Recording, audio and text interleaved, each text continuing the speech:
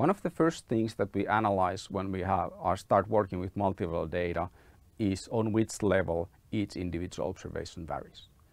We also calculate intraclass correlations to quantify these variations. Let's take a look at an example to understand what levels of variation on an individual variable level mean. We have here our profitability data for a company. So we have 5 observations for a single company, and the average profitability for this company is about 14%, and the individual observations vary randomly around the average profitability because companies sometimes have good years, sometimes they have bad years. So the performance is not always the same. So there's always some year-to-year variation. But that doesn't really fully explain why a large data set of profitability figures would vary, because there can be also other levels of variation. For example, there can be a company level variation. These red mounts each present one company, and they are all working within an industry. And this blue area here represents the variation of the performance of all companies within that industry. So we can see that different companies vary. Their performance vary within company, but there are also variations between companies, so that this company here is consistently less profitable than this company here. So we have 2 levels. We have the within company level, and we have the between company level, which is also the within industry level.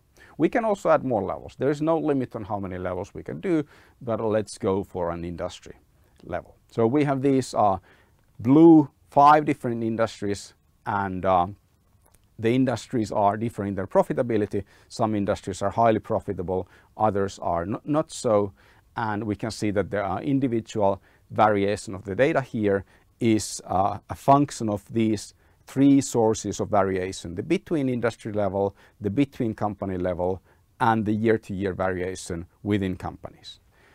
To understand our data and understand the phenomenon that the data represent, we typically need to decompose that variance to somehow come up with percentages or some other statistics that quantify how much of the variation is here and how much of the variation is here in our data.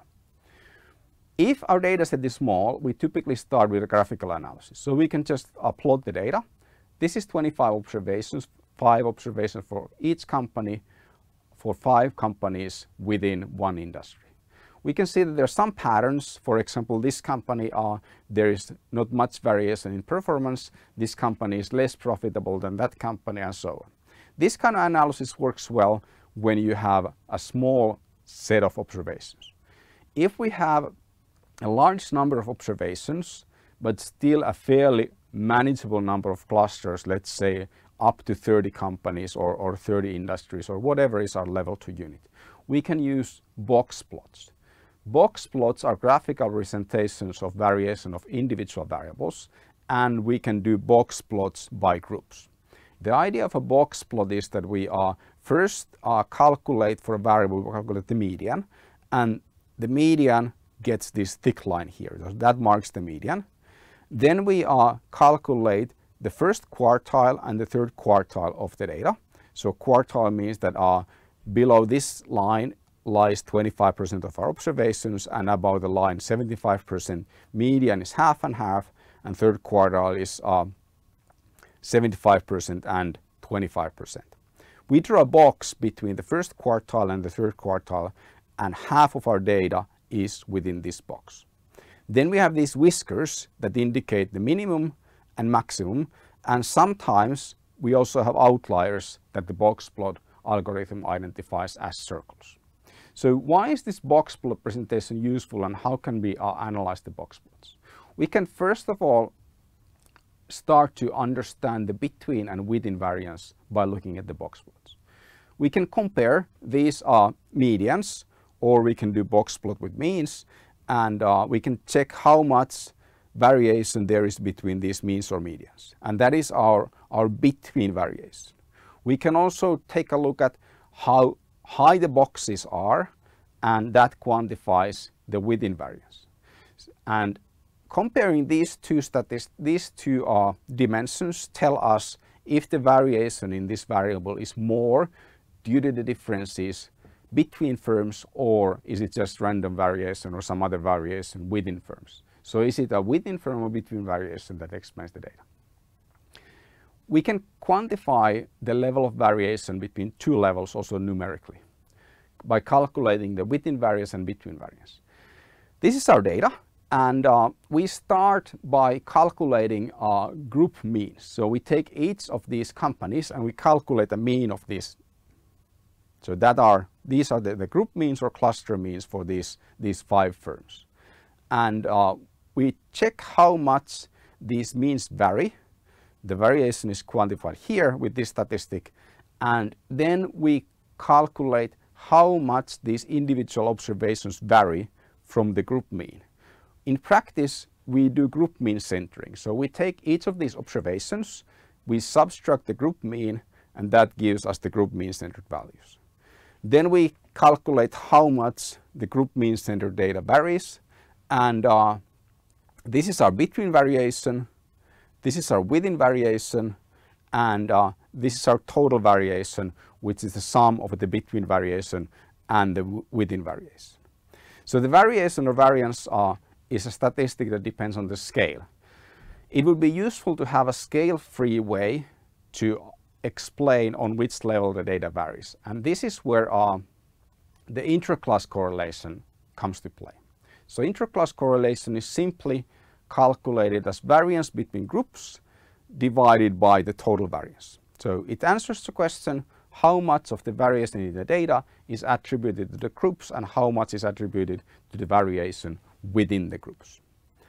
This is called ICC1 for reason that there are many other kinds of intraclass correlations. So intraclass correlation generally refers to a correlation between observations, and because there are many, this is called the ICC1. There are like a few others, but this is the most important one that you need to understand when you work with multi-level data. Other intraclass correlations are mostly about reliability of multiple raters, but ICC1 is this simple equation that simply quantifies variation. When ICC1 is 0, then that indicates that there is no variance between groups. So the box plots are all on the same level here. There are no difference between means, and in this case the medians are close as well. And all variation is simply because there is variation within these groups. Then when intraclass correlation is 1, then that means that there is no variance within clusters at all. All observations equal the level 2 mean. So this firm's profitability is always here, this firm's always here, and so on. So there's no within unit variation. Why do people calculate intraclass correlation and how it's typically reported? The role of intraclass correlation, the first role is to make a decision whether something needs to be done for the clustering. If all the observations within clusters are the same, then you can just pick one observation for each cluster and use those in regression analysis, and it doesn't really matter that you have the remaining observations because they don't provide you any more data.